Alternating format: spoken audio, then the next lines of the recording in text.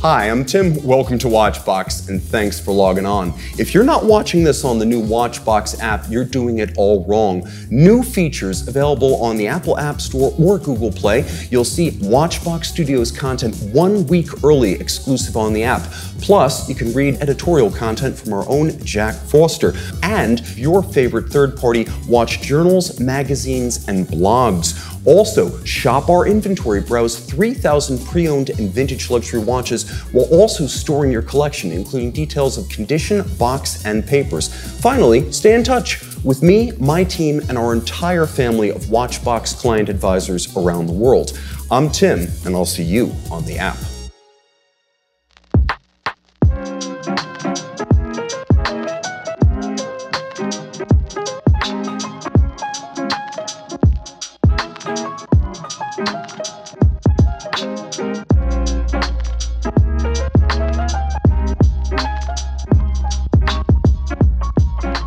Hi, I'm Tim. Welcome to WatchBox, and thanks for logging on. The great pleasure of these collector conversations is that no two collections and no two collectors are alike. It's an even greater pleasure when the man is one after my own heart. He's a professional coach, he's an amateur cook, he's a watch and a car guy. Chris, welcome to the show. Thanks for having me, Tim. Really appreciate being here. Now, the fun thing about your collection is it sort of predates your memory, because you told me you can't remember a time when you didn't wear a watch. I don't. We have picture and photographic evidence of me, like we're talking like 6'5'4", always had something on. Like, I think it started when playing with some stopwatches. My father had some stopwatches, think like early 70s, I don't even know what the brand was, but you would turn it and you would feel how it would wind and in the mechanical field. I was like, I want one of these. And then seeing like racing movies, Steve McQueen and Le Mans, I was like, I like that. So I always had something. Always had something. Didn't matter as far back. I always remember wearing something. I definitely understand that notion of like the cool guy wearing a watch. It's aged a lot better than the Hollywood cool guy smoking a cigarette. So I approve. Absolutely. It's fun stuff, because you started early. And, you know, like me, I started with Armatron Digitals in the 90s. Tell me about the oldest watch in the collection, because it's very much in that vein. The oldest watch I have that's with mine. We have some, a couple family pieces, but I actually have one of the Ironman, the Timex that we had pre-Indiglo. So I had always wanted, I always wanted to wear a watch, but that was the first one I remember going, I have to have that. Like, I need to have that in my collection. It's cool. I guess the marketing around it worked. And so I remember, I think it was Christmas, and this is 1986, somewhere around then. And I remember that was the big present that year. It's like, here's this watch. And to this day, I still have it. And I keep it, I have it in a case where I can see it. And, it's really just a good reminder of like where a collecting journey can start and where it can kind of evolve from that. And it's still fun. And it resurfaced recently, I understand. Yes, it did. Being able to, it was in a box, like everything, the box of lead trinkets that you move around. Found it in a box, was like, I still have this. This is awesome. And just to be able to see it, and then kind of as a reference point of like, how did I think about watches then, and like, where did I want to go, and what was next? It was just, it's really fun to be able to look and have that kind of perspective.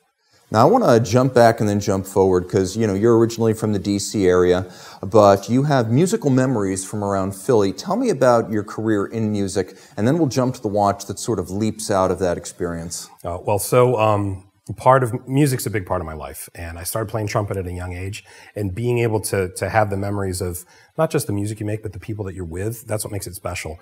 And there's a group that I'm very proud to be a part of, and they're called the Crossmen Drum and Bugle Corps, that have significant roots here in the Philadelphia area, where the group has now since moved to Texas, but the core folks, I've got friends right down the street right now that are probably going to be upset that I didn't call to visit, but our logo looked like the Iron Cross. And our colors of when I was there actually were black and red. And so anything that is black and red with a cross always was special to me. So when that came out, I was like, this is like the perfect watch. When I showed it to my wife, she was like, oh, wow, that's a Crossman watch right there. I showed it to like my partner that I played with. He was like, that is literally the perfect watch, like for that group. So like when I see that watch, I have a lot of good memories of other friends, but that's what really pops out to me. It's interesting because you don't really have like a class ring for a musical group. This is almost that. And you mentioned that there are other Crossman watches beside the Vacheron that people interpret as appropriate to the group. Yeah, a few. Like some people, I knew a couple people who really like these like black and red G-Shocks came out. I've heard of a couple folks that are like, oh, some of the older Seikos. But like for me, when I see that, I see the logo, you know, obviously hundreds of years of watchmaking and excellence and, you know, just the special nature of it, which was key. But I wear that and I think of that group fondly when I see it. And initially, they didn't have the black dial that you wanted. No. I saw my very good friend, wonderful friend Paul, showed me a silver dial dual time. And I was like, I remember that was one of the first like north of $20,000. Like in my head, it was like, I had that price point of like Daytona's like early teen, like this is years ago. So like $11,000, $12,000. And I was like, hi, here's a significantly more expensive watch. I was like, I didn't want to touch it. And he was like, no, it's fine. I'm like, I don't even feel good handling it. And then I was looking, I was like, this is beautiful. And we looked at the clasp and I was like, everything about this is perfect. I really wish they made a black dial. And I'd seen the blue dial. And I was like, oh, it looks black when you see it, but it's not black. And so when I got wind that they were going to make a black dial, I was like, oh, I have to have that. And luckily was able to get one of the first ones around. And I'm very grateful. I'd love to be a part of that brand. They've been great to deal with. They've always taken care of me. And that's a real special watch to me. I really enjoy it. And I love that story because your watch has become part of the furniture. You really do wear them. Absolutely. So that black dial came out in 2019. The dual time for this model, the third generation, came out in 2017. They did sort of string out a few years till that really cool model became available. Mm-hmm. But your experience with high-end watches, buying yourself something really nice, it pretty much started with this Carrera. Tell me about how this Tag Heuer Carrera fit into the scheme. Oh, that is, when I look at that, I actually think of my wife. My wife, Christine, and I have built a business together. We're partners in crime. We do everything together. And when we had taken a trip to Vegas, this is for some different activities and video games, actually, when I was in town, I was like, I was a huge Heuer fan. Like seeing the videos and, you know, the Monaco from Le Mans really caught my eye. And so I always like, Heuer. And then it was Tag, and we would just say Tag. And me and my friends who like cars would say, someday we're going to own a Tag. Someday I want a Tag. And I remember my good friend Mike, someday I want a Tag. He still says that. And I want to buy him one. Just buy it, man. When we went, I was like, I want a Carrera. I want a chronograph. I want a Carrera. I want a black dial Carrera. And we went into a shop out there. And where was this? This is in Vegas. This is in Las Vegas. At the time, it was called Tudor. They've since rebranded. But they were very nice to me. And it was like, here it is. And it was hard for me to get my head around. I'm about to spend a lot of money on a watch. And up until that point, you know, when you figure G-Shocks and, you know, here's the G-Shock I'm going to wear this year before like Ironman, the strap will break or, you know, spring, and I'll go get another one. But it's like, this is something I'm going to keep for a while. This is substantial. It's a bracelet watch. This is something, and I remember wearing it and it felt different. It was like, oh, wow, this is like I'm wearing a grown-up's, this is a grown-up watch. It's like the first grown-up watch. And it kind of felt almost like, oh, not like I've arrived or anything, like a big accomplishment, but it's like, oh, we're kind of like moving it forward in my just overall perception of watches. And so I wore that a lot. It's had the bezel replaced twice. It's been knocked off our counter multiple times by our wonderful cats. Yeah, but I still have it in the collection. I still wear it, and my wife has a matching Carrera with diamonds, and we wear it out together at times. Yeah, there's a lot of dimensions to you. You've got the band, cats, Carreras, Vacheron, but you got to remind me what you were doing in Las Vegas, because that's a story in and of itself when you bought this watch. So a couple of folks, I came together with a really special group of people earlier in my career, because who doesn't like video games? And so I always loved playing stuff at home. You know, you have Pong and television, ColecoVision, fun stuff. But arcades were really where I enjoyed it. And so when a genre of games came out called fighting games, that was really appealing to me because you basically put your quarter up, and if you would win, you got to stay. And so people would get together and they'd say, all right, well, try to beat me. And if I was better, then I could stay on, and the next person had to pay for the game. And I could, if you're good, you got to keep playing. And we used to joke about, oh, you go to the pizza parlor and like, who's the best in the pizza parlor? Oh, who's the best in 7-Eleven? And over the years, it was like, what if all the pizza parlors and all the 7-Elevens came together and we figured out who was the best? And so an entire tournament series was born. People call it esports now. You'll see stuff. But around fighting games, I'm so honored to be a part of the group that helps to bring the largest event of its type in the world every year in Vegas called Evo. And so that was at an earlier Evo. I ended up buying that. And there's video of me doing some announcing work, and I'm wearing like a freshly fitted Carrera with a microphone up, like getting the crowd all excited. But yeah, so every event we do, we've been doing this for well over 20 years now, and these are my closest friends. And like, one of them, I helped steer them to a Panerai last year. So they're not quite wanting to buy a bunch of watches, but they're kind of in the pool now. You know, it's funny. I remember George R.R. Martin said he used to organize chess tournaments. This is cooler. I'm going to opine that's a lot cooler. Shout out to the FGC. So the Carrera originally came to mind because you love cars and it has motorsports associations. And we've got this remarkable hardware on the table. I think you and I, you know, we're very similar in age. You're a younger Gen X, I'm an older millennial. We grew up with the American, Japanese, and German cars of the 80s and 90s. Your first car was a bit earlier than that, and that's why this is here. First tell me what that is. So that's... I found this model. This is, I believe the company is Candy Labs. They came up with these cool retro vintage type pieces, like expensive toys that you could use. And the reason I bought that is my father, I love my dad. My parents were awesome, and we had this station wagon that they bought when I was very young. And it was, for those folks who are watching, a Dodge Aspen Volare station wagon. And it was tan with wood siding, white wall tires. And it had the 225 slant 6, 2-barrel carb. 3-speed, and it went way too fast when I owned it. But it was the first car that I had, and I loved it. I would go out and, you know, wash it and change the tires and all. And it was, you know, it's your first car. Yeah. And it's like there's special, like the seat was busted, sat really low. I had a whole bunch of subwoofers in the trunk, and I still have fond memories of that car. You love your first car like you love your first watch, even if your first watch was gshock, Timex Ironman. Yep. Sometimes even when it's a piece of scrap, you keep that watch around. I keep pieces of my old Jeep XJ Cherokee. That was my first car. I still have the spare wheel in storage back at my parents' house, so I know exactly how you feel. I don't have the rest of the truck, though.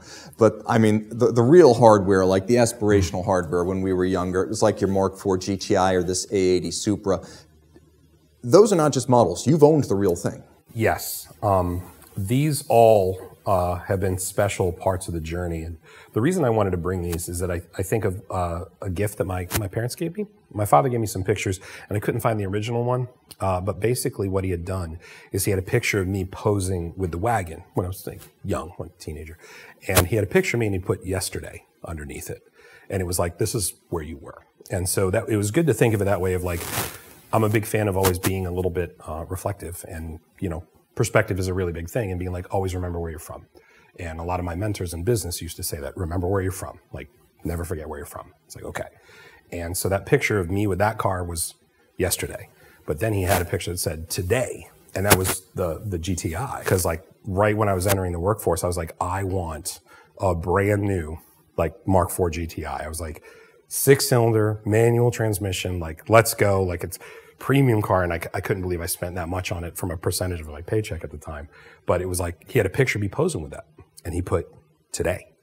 But then he also had tomorrow and someday with the other cars. Like, you take a picture of me with a Supra, and he was like, this is what's coming. It's on your short-range radar. And then someday was the aspirational. And it's interesting looking at them here in this aspect, because like where you are, where you almost are, where you're going, where you someday might get. So many people think about that from like a collector's journey, and I'm fortunate enough to have experienced all of these. I'd love to bring my Mark IV Supra back home at some point. I did end up selling it because I had promised the other half. I said, I'll move this to be a part of it. But that GT has been very special to me. It's wonderful. The community around that has been otherworldly. I look at it and I smile because, you know, people like, you know, they say Grail watch, you know, Grail watch should be the end. And like, if they said reset, buy anything else, I'd buy another one of those. I love it. Monumental. And how many, you've been collecting 1/18 scale for 35, 40 years? Plus. Yeah, plus. They had longer. My first 1/18 scale cars, probably 83, 82. Around then is when I first started getting them. And then I get about 2 or 3 every year. And so, luckily, we've got the space in the display cases and shelves to put stuff out.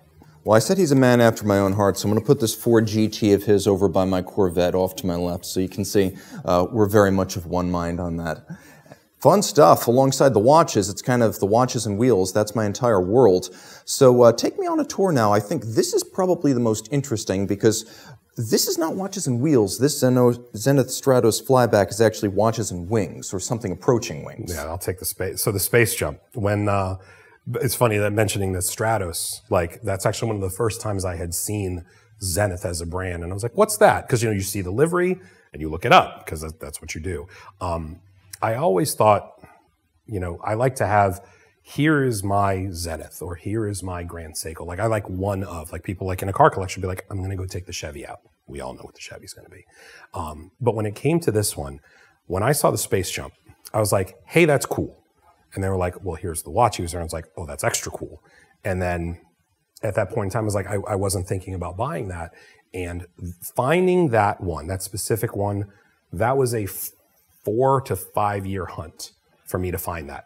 I found it online and it was listed, there was no English on a site that had it posted up, and I think it was mismarked. And to find new old stock on bracelet, I was like, gotta have that. And I didn't need the 1/10 of a second because I was like, I want the 60-minute counter and have the turnable bezel.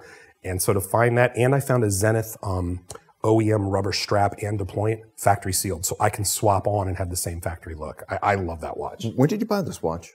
A year or two ago, just recently. Because like you said, it is tough to find a watch like this that's still fresh these days, because the Felix Baumgartner, the daredevil, not the watchmaker, jumped basically out of a balloon on the edge of space in a spacesuit, and he broke the speed of sound in a freefall. So that happened in 2012. This came out in 2013. I guess it was just destiny. This went unsold until you found it. It was pure luck. Like, I got so lucky to find that, and I'm so happy to have that.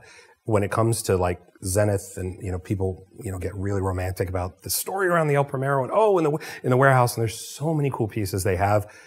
That's the one for me. And to have the lugs pull straight down, to have the click is really good. The fact that it could, pass, the flyback for work, I do a lot of short activities and discussions with my students, and to be able to have that I always wanted a flyback. And so to cross off so many boxes and to be such a cool, and I've never seen someone wear that. And like that's a cool, I love that watch so much. My friends, they're like, dude, you got that cool Zenith. And I'm like, yeah, man, I love that thing. Lots of fun, and I guess, a great watch, it helps to make a watch great if it has a great story behind it. Sometimes it's things a daredevil does. Sometimes it's things that, a race car driver would do with the Carrera. And sometimes it's a friendly guy you just keep in high regard. So tell me a little bit about Brew and the Metric Retro, because this is a really cool watch from a cool dude. I think that watch is cool, and if you haven't checked out Brew, for those of you out there, people talk in the business like, oh, this is an interesting company, or oh, they're doing really cool things. And then you hear, you know what? That's a good guy, or that's a good girl. Those are good people. And it's like, again, thanks for having me on, Tim. I mean, we share so many interests, but also what I've always found amazing is that being so authentic and being so approachable makes you so special, and that's awesome. So thanks for having me on for this. But the gentleman who does these from Brew, Jonathan, is just the nicest guy. He's one of my first calls when I come to New York. I'm like, hey, I'm coming up. Can we get together? He shares a passion for autos. He shares a passion for watches. I've rarely seen him without a smile. He answers every question everyone ever asks. It's a cool brand. It's an accessible brand. It's a little bit aspirational for some folks. And to have a mixture of, here's the thought that went into the design element, the crossover with the coffee is super cool. To have here's our interesting, playful take on 8-bit video games. It's like, okay, that's cool. Here's our take on a salmon dial. That's cool. When the Metric came out, I was like, okay, that's the case size I like. It fits me really, really good. But I was hoping the color scheme would be a little different. He had a white dial, like with white and blue. I was like, it's cool. I don't know when I'd wear it. And then when that one dropped, I was like, please let me know. And just like anything happened, kind of like when you call Ticketmaster for tickets, I missed the window for the first round. I was heartbroken. And I was in a meeting and I wrote him, I was like, Jonathan, you killed me. He's like, hang on, like, I'll tell you when the next, I will get you this. It's not a problem. You'll get it. And for a luckily it worked out. I got it. I wear that thing proudly. It's a great conversation piece. The colors are just great. I feel comfortable wearing it in so many situations. And people ask me, like, what's that? And I get to say, here's this company, but also let me tell you about my friend who's literally someone I love to have a meal with. I love to talk cars with. And it's just good to connect. That's like the watch is the gateway, but the person, that's what really brings it all special for me. And that really is incredible because it shows that, you know, machines are great, but it's the men and machine in tandem, and great women as well, that really make the experience. You're not just accumulating. Everything has a memory tied to it. It also shows that with cars and with watches, it's a non-linear kind of journey, because you would think, well, you start with Ironman, you move up to Tag Heuer, then you get a Rolex, then you buy a Vacheron, and then you're done. But you had high horology before you had Brew, and you had the Ford GT while you're talking about reacquiring the Mark IV GTI. So the heart wants what the heart wants, and it's not always just a linear progression. That's correct. It jumps around, and I think that just kind of being able to think about, okay, I enjoy watches, and you can enjoy watches across the spectrum and not just in one direction. I mean, something comes out, it's like, okay, that's cool. Like, oh, wow, that's cool. Like, I got a chance to try on the Pelagos 39, and I'm like, this is pretty cool, and I can see why people really are excited about it. But like, Black Bay 58, I've recommended that watch to so many people. Like, I'm thinking about getting into things. I don't really know what brand to go with this. And I'm like, let's use this as a jump off point, start here. And they try it on.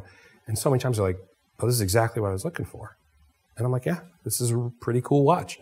And, you know, that might be the only watch they buy. And that's fine. You know, it's totally fine. It's like, here's my watch. And to be able to say, here's my watch collection. I mean, I don't really like sit and look at all of them together. It's kind of interesting to me to just see them there, because I wear 2 to 3 watches a day. Like, I'll wake up and I'll have something on. I'll throw the Brew on and like doing stuff around the house. And then if I'm getting on camera, I'll maybe put the Grand Seiko on, and I'll wear that, like, because I'm timing things. And then it's like the week, and then it's like, okay, it's evening. We're going to do this. Maybe I'll throw the Moser on and just kind of relax. And it's just fun to be able to change it up depending on the mood and the setting. And it is very cool that you've got 2 legs of the Holy Trinity right here. You've got independence with Moser, and yet at the same time, you know, we were talking about how you just connect with a watch, and it's not necessarily moving up a tree of complexity or cost. You've got a full metal G-Shock here, anniversary edition. Oh, yeah. Now, you're a child of the 80s, so this must be right up your alley. Oh, it absolutely right up my alley. When that dropped, because it's 35, I saw that, and that was it was throwing it back to that Ironman. It was like, I've got to have that. And that was super annoying to try to find, because I'd call around to a G-Shock place, and I'm like, hi, do you have, and they're like, huh? And like, look, man, I just changed batteries. I don't know what you're talking about. And I would visit local places. I'm like, I'd show them the picture. I'd show them, I go, the reference is this. They're like, what's the reference number? So I'm like, it's like trying to find a special vacuum in Bed Bath & Beyond. It wasn't going to work. And a good friend of mine and I really wanted to get those. And there's a funny part of this story that was sad with a happy ending, because we ended up finding them. We found them online. Jared. the gallery. He went to Jared. He went to Jared, the gallery of jewelry. And I called around. They said, we have some on our special order website. If you drive to Charlottesville, Virginia, we can get them to you. And then they had me go, and you could just purchase them. And so I called my good friend. I was like, we need to buy these right now. He was like, oh, I'm making dinner. I go, no. Let's buy it now. Swipe the card. And we got, I think there are only 2. And then I wear it a lot. I scratch it up. I've got a lot of great stories. He and I, it's kind of like our hey, this is a watch we bought together. But that watch meant missing for the better part of a year and a half, and I was despondent. I tore my entire house, like down to we emptied rooms looking for it. I was washing cars, and I said, I don't want to scratch anything up, and I took it off, and I remember putting it in my garage, and the last time I saw it was like on the shelf on the garage, and I don't remember what happened to it. And it turned out, years later, you know how you have like the bag you never use, like the duffel bag? I grabbed a bag because I needed a different bag to go to the gym, and I grabbed it and went, I went. And this is, imagine losing a watch that you have an emotional connection to, and it's no one's fault except your own. And it's in your home. And like I was pulling up the mulch in front of the house, like, did it fall here? It was gone for almost 2 years, I think. And he had since told me, he said, I bought another one just in case something happened to one of ours. And he was like, and I would have bet that you would have broken yours. And I was like, that's not funny. It's accurate, but it wasn't funny. But the fact that I found it, I was over the moon, and needless to say, I make sure I know exactly where I put that thing down every time. I don't want anything to happen to that watch, even though I beat it up. I'm so happy to hear a lost and found story, because a lot of times I hear these tragic recollections of watches that disappeared and never came back. It's great to find one that came back from the brink. It came back. Yeah, I'm really glad I found that. Now, we love our American iron, but, you know, as children of the 80s and 90s, we grew up in the era of, you know, Japanese automaking at Zenith. Like, these were aspirational cars. They were as fast as anything from Europe. They were more reliable than anything from America. That 90s period just, I think it conditioned us to look at Japan and premium Japanese products differently. So you've got G-Shock, but you've also got Grand Seiko. Yes. I love that watch. I mean, I love them all, but a lot of the people in the community know me for that one. When I first started reading about Grand Seiko, and again, thanks to you and all the wonderful content you put out, because I watched the video for that watch a number of times. And I had always said, I'm not going to buy it unless I can try it on. And I was on a business trip to New York. And lucky enough, again, the watches and the people. There's a gentleman at Grand Seiko, Joe Kirk, who is wonderful. He will answer every question. He is a class act, so knowledgeable and passionate about the brand. Really everyone at that team is awesome. And he had done a pop-up at one of the stores in Watches of Switzerland in New York. And I was like, oh, wow, you actually have this. Because limited, but not super limited. And I could never find anyone who actually had it.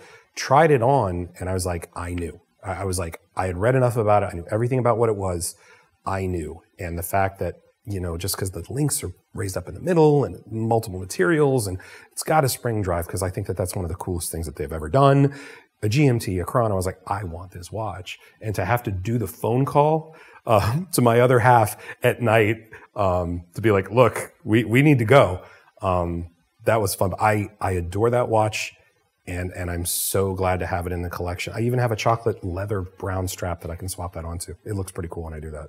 Joe Kirk is the man for Grand Seiko. Yes. If you want to know the past, present, and future of Grand Seiko, that is a man who lives his passion. I mean, he is more immersed in it than anyone I know. Absolutely. Like, right down to the Japanese language, this is a guy who is the gateway to that brand and one of the best in the business. Yes. Yeah, I love that watch. A really formidable piece. I am noting a bit of a sub-theme here, with the exception of the Offshore. Bracelets, is that something you planned? I'm a bracelet guy, and I actually put the bracelet on a few of them. So the Zenith is on the rubber a lot. The Pioneer, I ordered it on bracelet, and it was a little over a year before the bracelet came in. So that's on rubber a lot. And then the VC I have on rubber quite a bit. Just had it on it earlier. I just happened to throw the bracelet on to bring it up here. But the only rubber strap up there is the AP right now. I will say, this model came out in 2020. It's the Pioneer Center Second Swiss Mad Red, but it's almost always on a strap. Almost always. Almost always. And as you can probably tell, I'm a fan of, like, hey, I have this, but it's like slightly offbeat. Like, I'm a big fan of, like, oh, you don't normally see that all the time. I just like something that's sometimes a little different. Everything is cool, but when I first saw a Pioneer, I was like, boy, those dials are insane. And then I always thought Moser was interesting with just their playful take on things with the cheese. And then, you know, the Apple Watch that wasn't. But when I saw the red, I love red. And I was like, that's probably one of the best red dials out there. I was like, boy, I really wish I could get it on a bracelet. It was like, you can. It's like, oh, I gotta have that. So I wear it on the rubber in the summer, but finally got that bracelet, you know, a year after getting the watch, and it's pretty cool, especially with the, like, ratchet, the adjust, and it's substantial. I like that bracelet. It's pretty cool. Without a doubt, and I think there's another sub-theme here, which is just durable watches. Even on the strap, you've got watches here that are designed to go the distance. There's not like a Patrimony or a Calatrava in here. Do you have any dress watches, or do you aspire to? I currently don't have a dress watch. So if I was going to dress up right now, my Monaco, I have a leather that I can put that on. I could put the VC on leather. There are some other watches that kind of fit that mark. I've been talking to the people from FP Journe, and I've tried on the CS there, the Chronomat Souverain. I originally didn't get it. when I saw some of the Journe pieces. I was like, okay, you know, what's this about? And when I learned more about it, there's a big thing I like to talk about, and I got inspired by this one chef that I watched a documentary on, and he was talking about how when things are hard and they don't look like it, when like all the challenge and the sweat and the pain, and you don't see it, and that's the magic, he talks about deceptive simplicity. And when I learned more about, here's our approach in the CS of why the power reserve being over here by the crown, why that's cool. Here's this flat, it will feel the same force like this. This is why with the two barrels. I'm like, okay, that's cool. And so I was really drawn to that. And then hearing the passion from different collectors with that, I was like, I could see myself in that, a non-bracelet watch. I've tried on some other, you know, again, leather bands, stuff like that, but that's on the radar for me right now. That's one of the things I'm really thinking about getting. That's a cool kind of way to look at it, because I've always thought that a lot of the great auteur creators in any genre, whether it's Hitchcock in cinema, Brian Wilson in music with the Beach Boys, or F.P. Journe in watches, you have a very distinctive product that's deceptively simple, but if you want to get into it, you could spend an entire college course deconstructing. And that was so my vibe. And like, again, back to the people, meeting the team there to be so receptive, warm, answering the questions. Let me show you why I'm passionate about what we do here, how we work with clients, how we talk with people. And again, to everybody in the industry, I'm always so impressed about how the folks in the industry have to juggle managing expectations from very important client here and, oh, my phone is blowing up here, and to keep all these people, you know, I don't want to say satiated, that's not the right word, but you know, everyone is important. Everybody needs the next watch. And I'm not that demanding, you must get, that's just not my vibe. Like when it happens, that's cool. But to see folks, especially from Journe, deal with, because it's a very popular product right now, and to see them interact with the community in a positive and productive way was always really cool to watch. It was another pretty cool tie to it. Shout out to the team there. Without a doubt. I mean, they're one of the best in the business, and it's great hearing it from you, because you do a lot of business coaching and you're giving them top marks for managing expectations. Absolutely. And dealing with leaders, I mean, saying no is never fun. You know, you never want to say no, but it's like, how can you make success clear? How can you set people up for success? How can you give people what they want? And then maybe, you know, you might not get you can have anything you want, you just can't have everything. That's one phrase that we like to use. It's like, and that's the idea of like where to start. It's like, you can have anything on the shelf. Where would you like to start? You can have anything you want, you just can't have everything. And it's like, okay. I remember a client that we had a conversation about that once. It was like, okay, that makes sense. It was like, where to start? It's like, imagine you could eat everything on this menu, but this is where you're eating like this year. What do you want? It's like, I want that, or I want that bottle of wine. What I find impressive is that you want a lot of stuff that's very diverse, and you move up and down the price spectrum. You're talking about Journe, and yet you have the Tudor Black Bay GMT, and you were in early. I was in super early. That was, when I saw that, it's funny what drew me to that, because I walked in, and this is before, like, I guess I didn't get it at the time. I walked into one of my local jewelers, like, hey, I'd really like to buy a Batman, like one of these black and blue watches. It's really cool. I'd like to buy that today. And they're like, well, and I was like, oh, really? And it's astounding, because I've talked with people about that, where it's like, I do think that that's something that's missing, where it's like the big promotion, or we won the contract. And like, imagine a team of us sign a huge deal. Let's go celebrate, and I want to buy you all a sub, like as a team. Like Bruno Mars, I think, did that with the gold APs, like bought the whole band that. And like, I think Keanu Reeves has bought like the team, like watches, and like, that's cool. But like, hey, I got the promotion. Let's go celebrate with a glass of champagne and get the stuff. You can't do that now. And that's a bummer. I just heard a story when I was in Oklahoma City last week. A gentleman told me that a couple had been married, and for their like 40th wedding anniversary, they wanted to come in and buy each other Rolexes. And nowadays it's like, well, imagine poor people driving 2 hours one way for a moment, and they didn't know. And so, I'm sorry, this is long-winded way to get back to the Tudor, but it's like, that's something that I really hope can come back at some point for that, like, that special, that moment. But back to the Tudor, when I saw about how a turnable bezel, 24-hour hand, I can track 3 time zones, I'm like, okay, that's cool. And I always thought the old like GMT Master 2 from like the commercial of the guy skiing. I'm like, oh, that's kind of a cool watch. I was like, oh, I want to get one of those. I didn't know that they were making that. And then when that finally came out, I was like, oh, owned by Rolex. Okay, there's a good strong tie there. There's a vintage look. I like the bracelet. I was like, I got to find one of those, and I couldn't. And one of my contacts in Vegas luckily had one, and they had a client that was on the fence. And I was like, I'm not on the fence. Let's go. And my good friend, a very good friend, my friend William, was with me.